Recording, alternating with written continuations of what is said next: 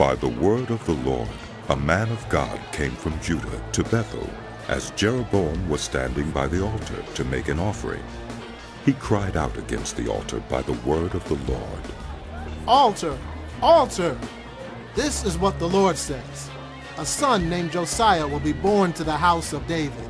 On you he will sacrifice the priests of the high places who make offerings here, and human bones will be burned on you.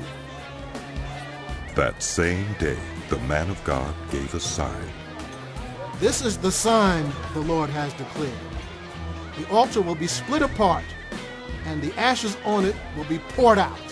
When King Jeroboam heard what the man of God cried out against the altar at Bethel, he stretched out his hand from the altar and said, "Seize him!" But the hand he stretched out toward the man shriveled up so that he could not pull it back. Also the altar was split apart, and its ashes poured out according to the sign given by the man of God, by the word of the Lord.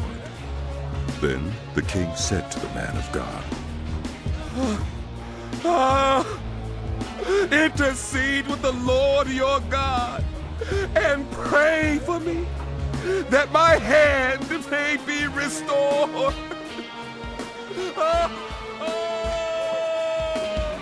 So the man of God interceded with the Lord, and the king's hand was restored and became as it was before.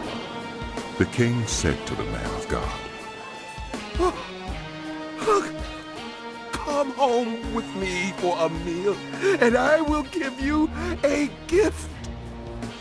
But the man of God answered the king, Even if you were to give me half your possessions, I would not go with you, nor would I eat bread or drink water here. For I was commanded by the word of the Lord, you must not eat bread or drink water or return by the way you came. So he took another road and did not return by the way he had come to Bethel. Now there was a certain old prophet living in Bethel, whose sons came and told him all that the man of God had done there that day. They also told their father what he had said to the king. Their father asked them, Which way did he go?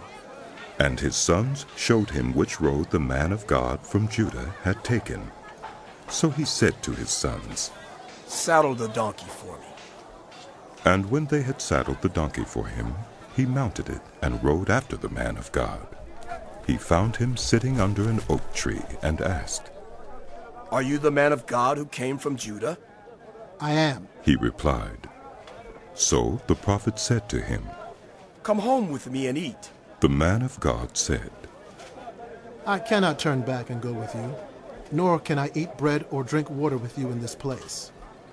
I have been told by the word of the Lord, you must not eat bread or drink water there, or return by the way you came.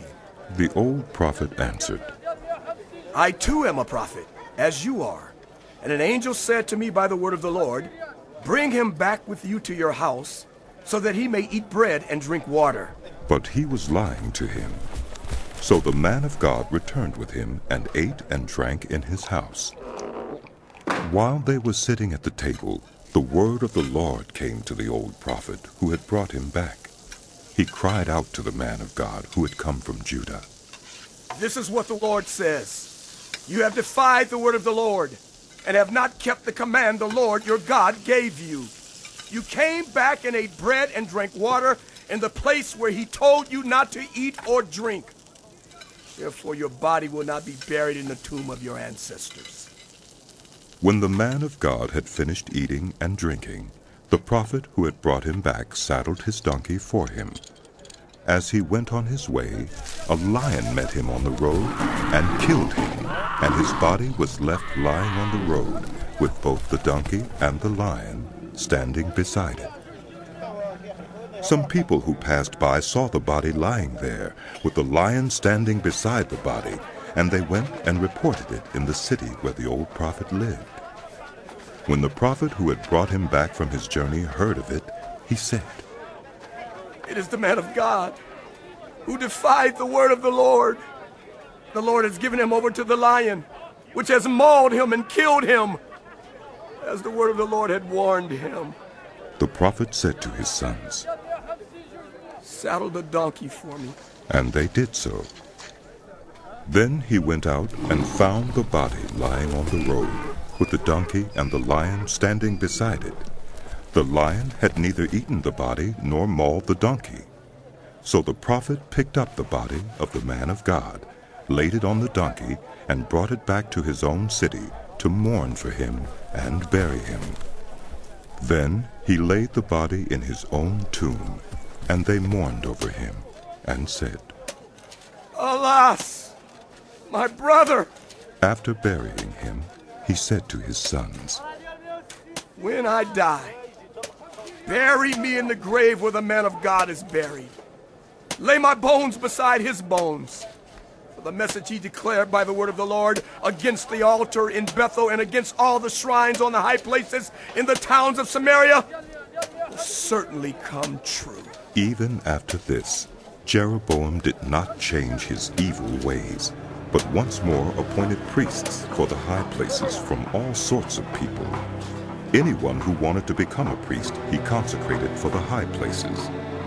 This was the sin of the house of Jeroboam that led to its downfall and to its destruction from the face of the earth.